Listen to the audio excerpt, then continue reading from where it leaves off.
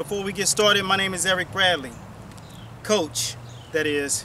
And I thank you guys for watching. And right now, you're watching Master Boxing. And this is where we break the fight world down, round by round. Danny Garcia, Paulie Malignaggi. I'm going to play this thing out and then we're going to do a demonstration. So stay tuned, because this is where it gets interesting. As I look at this fight, and I've broken it down, what you're going to see in this fight, there are several things that Paulie Malignaggi will be able to do in this fight. And like Bernard Hopkins says, sometimes you have to go into the dungeon and smother the guy's offense. When he did that to Felix Trinidad back in 2001, people thought he was crazy whenever he eluded that game plan. But you want to take one of the best weapons away from your guy. This fight will look like the Lamont Peterson and Danny Garcia fight.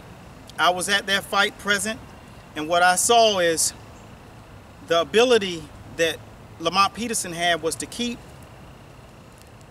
Danny Garcia from planting his feet and throwing those bombs. Now don't get it twisted. Danny Garcia can make adjustments and he can get into that ass. But what Lamont Peterson did so well is when he gave him double jukes, not just going one way, he's light on his feet and he could actually elude those powerful punches and be able to roll. Key thing that Paulie Malignaggi will have to embrace is, instead of going to his own right, which is going away from the power hand, he needs to go away from Danny Garcia's left, because Danny Garcia works from the body, and that left hook is something terrible. Let me tell you, I was 10 yards away watching him throw that heat, and whenever he digs you, he doesn't even have to put a lot on it. It's just a bomb. And when he doubled that thing up, he's like the fighters of old. He throws 4 to the body and take it up top. Boom, boom, boom. He did it to Lucas Matisse. That's when he dropped him in the 11th round. He had been doing that all night. Danny Garcia can put punches together. So in order for Paulie Malignaggi to have success in this fight, he has to go to his left and smother and drop and roll up under Danny Garcia's right hand. Paulie Magic has to do, and that's what I call them, people, so don't get confused. Paulie Magic has to get up in there and drop and roll up under that right bomb that Danny Garcia has. Now he will throw it slightly above the head towards the temple. That's one thing he does good. And he has a mild right hand, which is not as deadly as that left hook. That's why we're gonna attack the right side of Danny Garcia. Drop and roll on him. Go up under that overhand right and spin out. That's it, right? Yep. Nice. Now that's how he'll get up under that hand. The same way years ago that Michael Spinks did Jerry Cooney.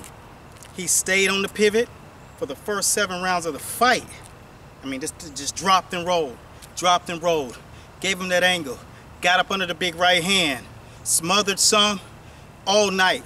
It was a boring fight at first, and then if you Google this or go to YouTube, you can see the most deadly 20-piece combination ever put on a fighter to knock Jerry Cooney out.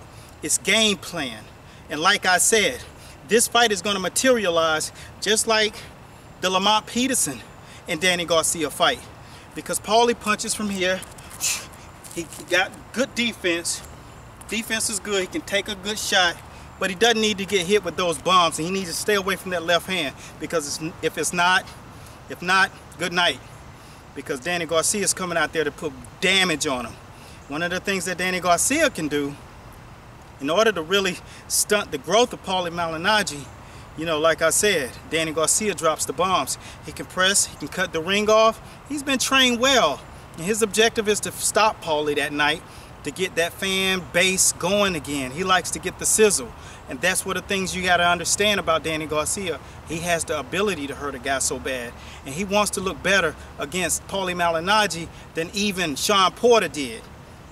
And when he throws that left hook, like I said, Paulie Malignaggi needs to be aware of that 4-piece that he puts together. Because Danny Garcia can put it together. And I'll show you how he does it. Danny Garcia, and finishes with the right, left. For those who know Danny, this is him. and he has a stiff.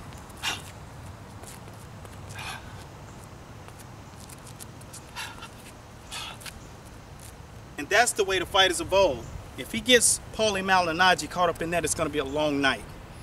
So I hope you guys enjoyed the breakdown and see how this fight is going to play out. If you want to see what this fight is going to look like, you'll see Lamont Peterson moving at the angles that Paulie Malignaggi will have to. But he'll be going towards Danny's right. He needs to. That's the key. And I hope you guys appreciated the breakdown by the Fight Doctor. And this is what we do. Every single major fight, we break the fight world down, round by round. So get ready. Saturday night, Paulie Magic against Danny Swift is going down. PBC for life, bringing boxing back for free. This is your boy, the Fight Doctor, and I thank you guys for watching. So long, and subscribe to the channel. Shout out to my boys from Brooklyn Fights.